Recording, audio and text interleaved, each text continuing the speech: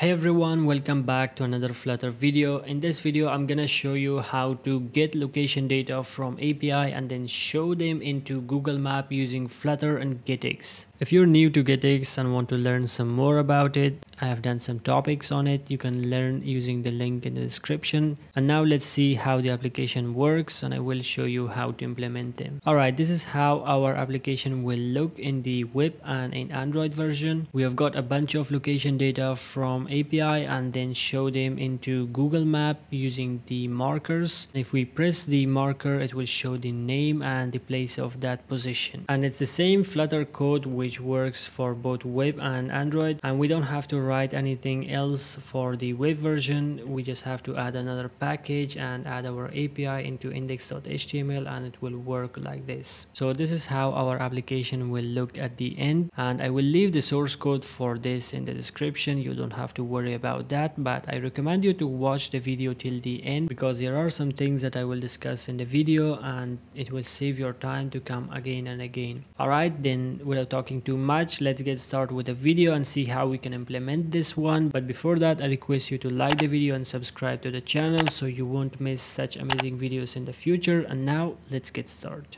Alright, to get started, first you have to add these packages in pubspec YAML, and then you can come to the Android manifest, and here you have to add your Google Map API key. You can get an API key by coming to console.cloud.google.com, and from here you have to create a project if you don't have already.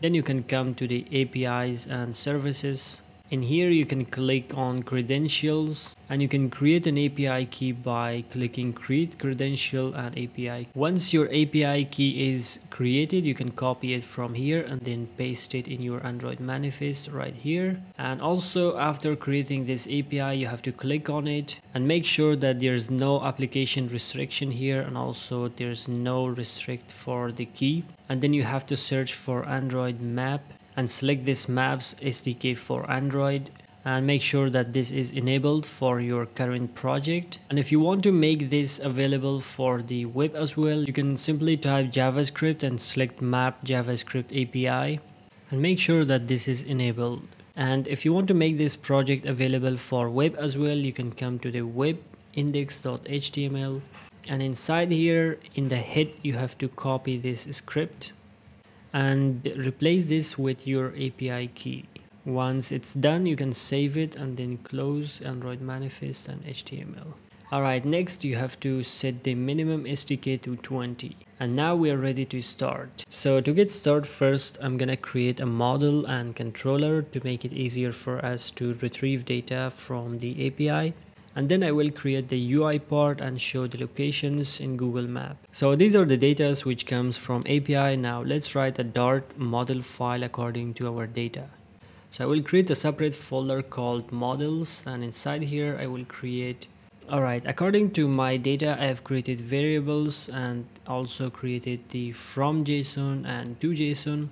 Now I will write a controller to request data from API and then store it into a list of our model and then show them into our UI. So to create a controller, first I will create a folder called controllers.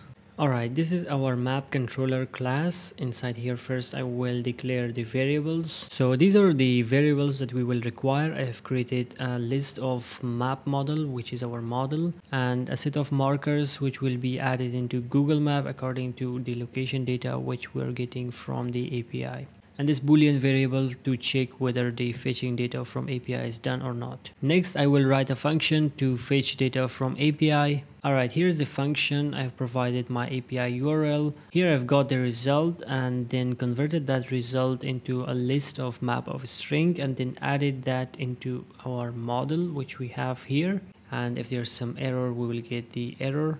And once everything is finished, we have to make the loading as false and then create markers to the locations that we have fetched from the API. Now I will write the function to create a marker. Alright, now we have got some data into our map model list, and for each of that we will create a marker for that specific location, and this element will return us the data which is available inside our map model. So the marker ID should be unique for each markers, and then icon we can set whatever we want. Then position is where we want to place our marker, which in this case we are placing according to the data which we're getting from our API. And the info window is when we tap on our marker what should be shown, and then we can also have a function for on tap what should happen or anything you want. Now let's go ahead and write our UI and we are done. Alright, in the main function, first we have to create an instance of our controller and then call the fetch locations function.